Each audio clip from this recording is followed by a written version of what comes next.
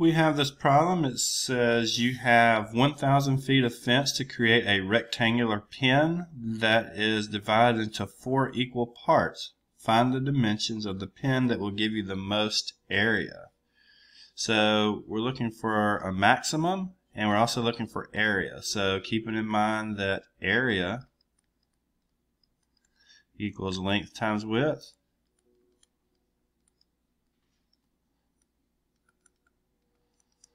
So that's what we need to build. So let's come over here and draw ourselves a little picture. It says we're making a rectangle.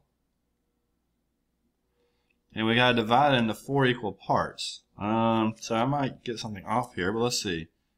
1, 2, 3, 4. So it is in 4 parts here, the way I drew it. So the way I have it here, I've got this one long length across the bottom. And I've got this width on the sides. Now we need to somehow write an equation in only length and width so that we can do our area. So what we know is we have 2 of these lengths, 2 L's, and then we have 1, 2, 3, 4, 5 of the widths. And if we add all that together, we're using 1,000 feet of fence. So let's get one of these by themselves. Let's say we get the L by itself. So we can say 2L equals 1,000 minus 5W. And if we divide by the 2, we'll have L equals 500 minus, let's just go ahead and use a decimal, 2.5W. Okay, and that's the relationship between L and W based off of the 1,000 feet. So when we come back and actually write a area function, area, we'll write it in terms of L. We'll write it in terms of W. The length we'll use is the representation we got here, 500 minus 2.5W. And that'll be times W. So we wrote the length in terms of W. And that's what this whole thing was about. Okay, so we're going to clean that up. We'll distribute. So area is a function of width, but we'll have it, and I'll rearrange it.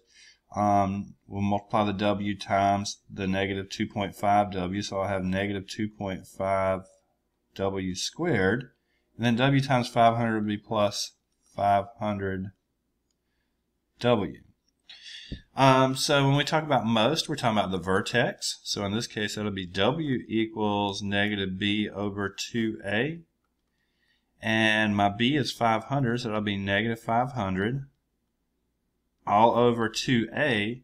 A is negative 2.5, so 2 times that will be negative 5. So if I divide that out, I'll have 100. So the width is 100. So if I come back and I use that number, the W way over here in the length formula, I can say that the length is 500 minus 2.5 times 100. And I believe that gives me 250.